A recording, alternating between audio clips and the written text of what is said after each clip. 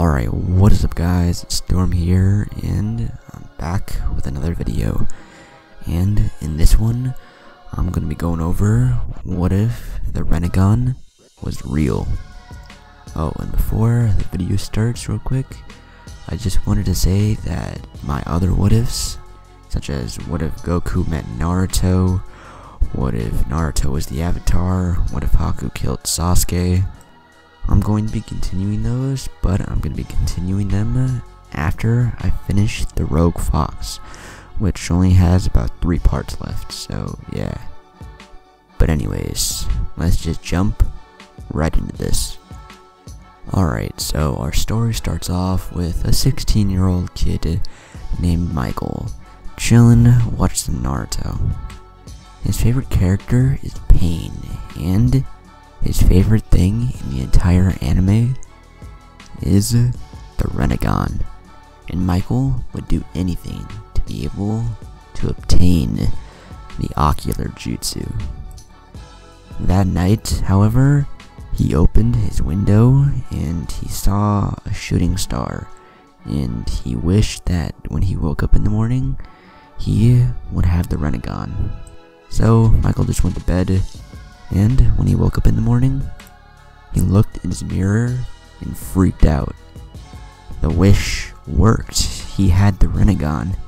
Michael was freaking the fuck out. He couldn't actually believe it worked. But then Michael wanted to see if he had the Rinnegan abilities. He turned around and yelled, "Almighty push!" And his bathroom door was thrown off its hinges. Michael now came to the realization that this was real, and that if he had this power, he must have all of them.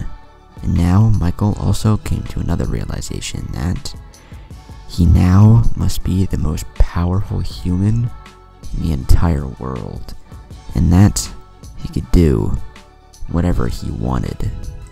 Michael still went to school though, but he put on some sunglasses because he didn't want his classmates to see him having some weird fucking purple eyes. So Michael went to school with his sunglasses on.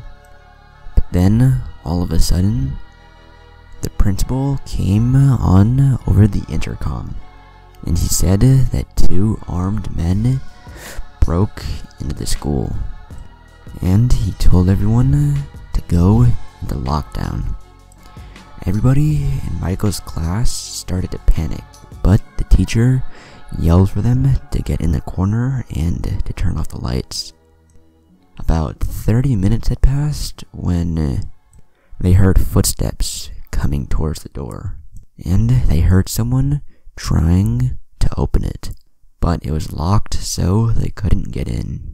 The person on the other side of the door started banging on it, and then even more loud bangs could be heard, and the students of Michael's class saw that what looked to be holes appeared in the door, and everyone realized that the shooter was shooting at the door to open it. Eventually, the gunman managed to break down the door and was staring at everybody in the classroom.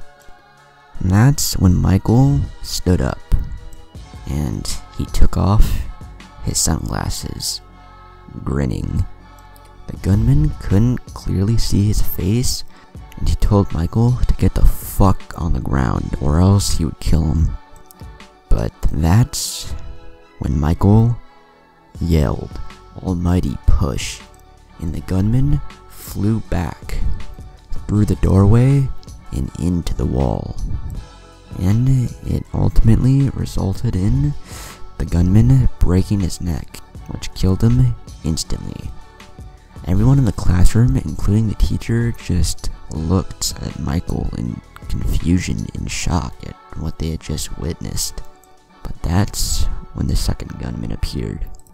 Michael still had to recover 5 seconds afterward, but it didn't even take 5 seconds for the second gunman to appear in the classroom.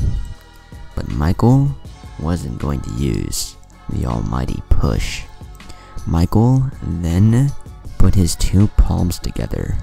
Michael had been testing this one out, and he had obtained some animals. Michael then said something very lightly, and all of a sudden, a tiger, a gorilla, a lion, and a motherfucking grizzly bear appeared. And Michael laughed, saying, "Go fuck 'em up." The gunman didn't even have time to react, as the animals jumped him and started tearing him to shreds. After about 30 seconds, all that was left of the gunman was a bloody, fleshy pile, and you couldn't even recognize his face. The animals then proceeded to disappear, and Michael laughed, saying that was way too easy. But when Michael looked around, he realized that the students in his class were in fear from him. He had just used his Rinnegan abilities, and when their classroom became brighter and the students could see Michael, they saw his eyes. One of the other students yelled, What the fuck? He has the Rinnegan." Michael realized that since people knew he had the Rinnegan now, that he couldn't stay here, and he had to leave now.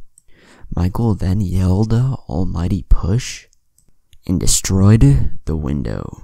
He then ran towards it and jumped out, bringing his palms together once more, and that's when a giant bird appeared, and Michael landed on it, and they began to fly away.